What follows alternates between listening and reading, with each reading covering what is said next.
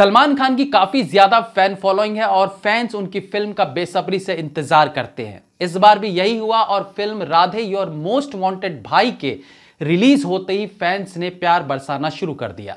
भाईजान के फैंस ने तो ओटीटी पर इतिहास रच दिया और राधे को एक दिन में सबसे ज्यादा देखी जाने वाली फिल्म बना दिया।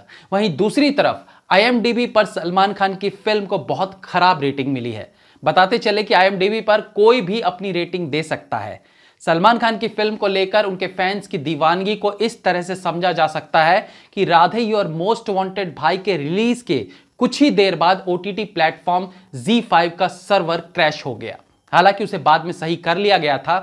फिल्म को सिर्फ ZEE5 पर 42 लाख व्यूज मिले हैं। हालांकि अन्य प्लेटफॉर्म का आंकड़ा अभी सामने नहीं आया है। बताया जाता है कि ZEE5 ने सभी रिकॉर्ड्स तोड़ दिए। फिल्म के रिलीज के पहले दिन रात 9 बजे ऐप पर जो ट्रैफिक था वो लॉन्च के समय से भी ज्यादा था।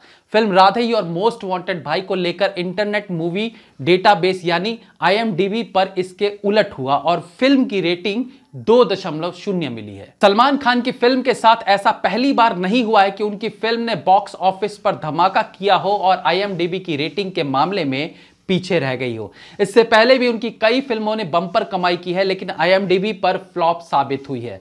राधे और मोस्ट वांटेड भाई के अलावा सलमान खान की पिछली 4 फिल्मों की कमाई और IMDB रेटिंग पर एक नजर डालते हैं।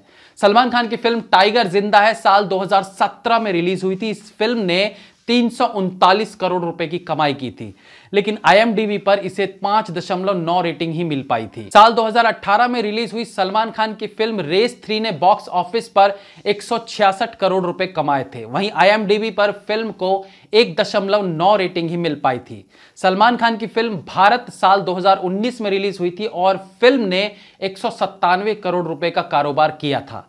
इसके बाद IMDB पर इसे 4.9 रेटिंग मिली थी। साल 2019 में सलमान खान की फिल्म दबंग 3 ने बॉक्स ऑफिस पर 134 करोड़ रुपए की कमाई की थी। वहीं IMDB पर फिल्म को 3.1 रेटिंग मिली थी। बताते चले कि सलमान खान की फिल्म राधे और मोस्ट वांटेड भाई ऑनलाइन लीक भी हो गई थी। उनके फैंस ने फिल्म की टीम पर एक्शन लेने की मांग की थी। वहीं सलमान खान ने फिल्म की रिलीज से एक दिन पहले ही लोगों से अपील की थी कि फिल्म को सही प्लेटफॉर्म पर एंजॉय करें, ना कि पायरेटेड फिल्म देखें। इसी प्रकार की तमाम जानकारियों के लिए हमारे साथ जुड़े रहिए।